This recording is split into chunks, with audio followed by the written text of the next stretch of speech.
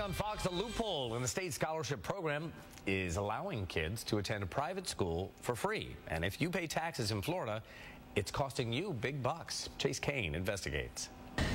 9 months ago, we showed you the loophole in the McKay Scholarship Program. And since our report, that loophole has cost state taxpayers $24 million.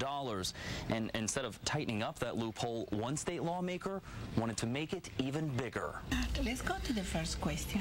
At Conrad Academy, your tax dollars allow this one teacher to have a remarkably small class, because this class all has special needs. It is a goal as an educator to see the light switch come on and a student understand. As superintendent at Conrad, Tawanda Mills knows money spent in this classroom and on these students with mental and physical impairments is money well spent, but not money which should be wasted. My grandfather used to say, it takes nickels and dimes to make dollars and quarters. Take care of your nickels and dimes.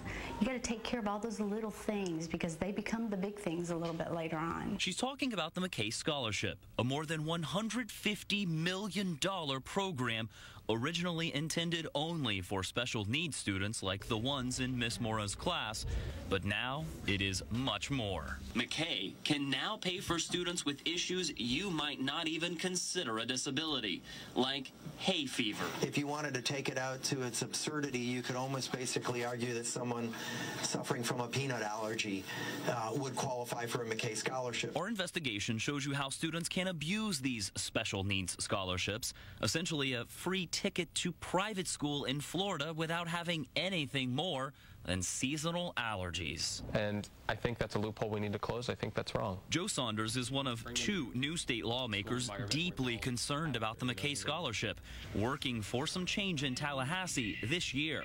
The other, a former school teacher. Parents whose kids go to public schools, parents whose kids really are learning disabled, they need to be educated about what's happening. What's happening is McKay costing taxpayers millions more because hundreds more students are entering through the new loophole. In fact, that slice of the pie has more than tripled. When parents use the McKay Scholarship who don't need it, whose students, whose children may have a peanut allergy, it hurts everybody. Abuse in the system hurts everybody. It will hurt the kids who this scholarship was really intended for. And it's going to cheat the kids who are in the public schools, and it cheats the taxpayer. Castor Dentel beat out one of the co-sponsors of the McKay expansion and aims to undo what he did.